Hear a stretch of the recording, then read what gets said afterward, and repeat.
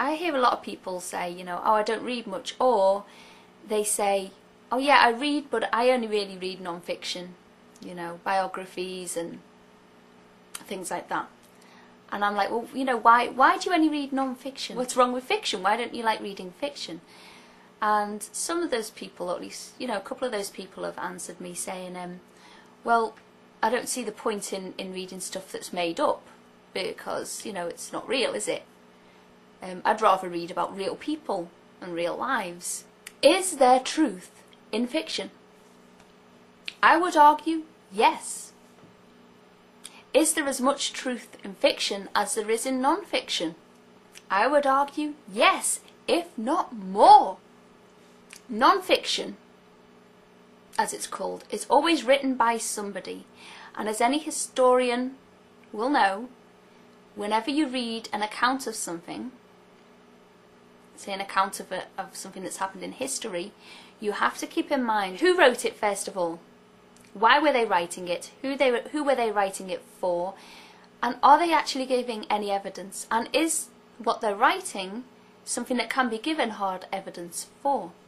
When you read a biography of, I don't know, a famous person who is a real person, the biography would be very dull if all it said was, such and such a person was born in such and such a hospital in such and such a year, cared for by his parents, blah-de-blah and blah-de-blah, went to such and such a school, gained such and such qualifications, began work in such and such a year, etc., etc. That would be dull, really, wouldn't it? No one wants to read that.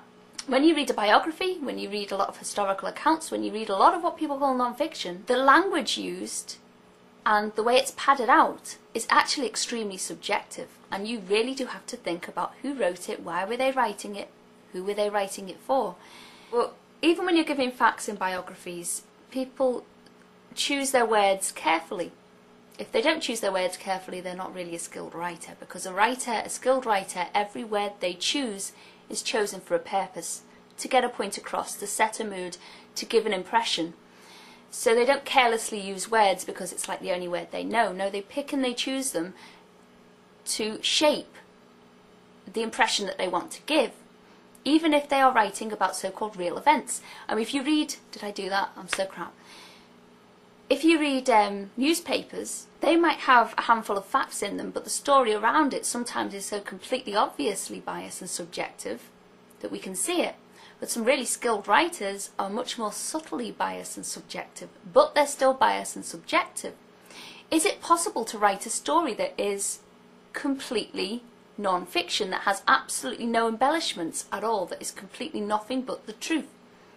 And I would say that is pretty much impossible, and if you did manage it, it would just be a list of facts. Whenever we convey an event in our own lives or in someone else's life, we always shape it as a story.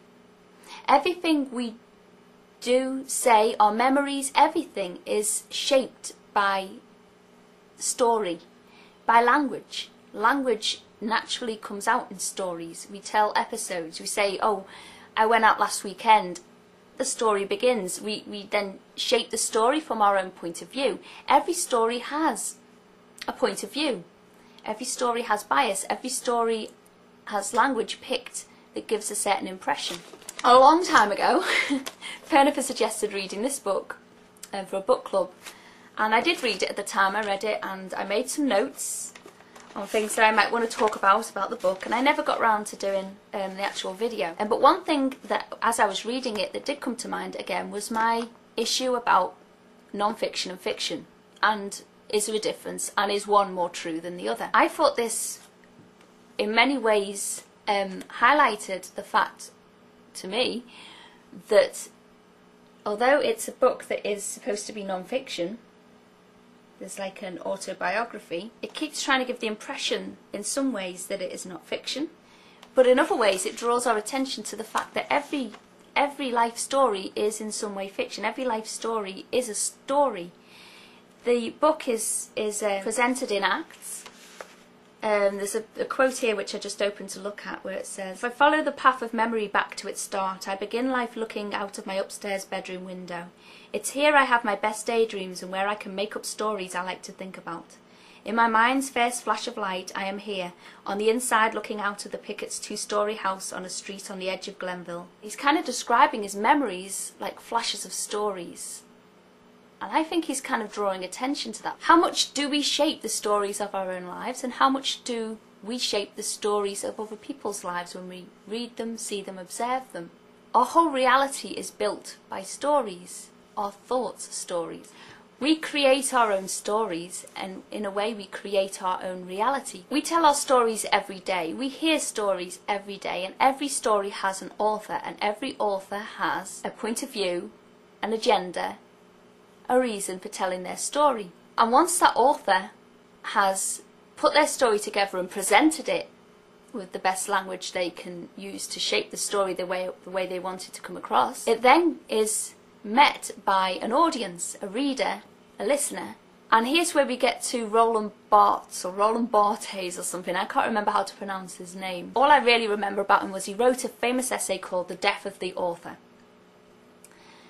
And if my memory serves me correctly, that's about the idea of the author kind of gives birth to a book.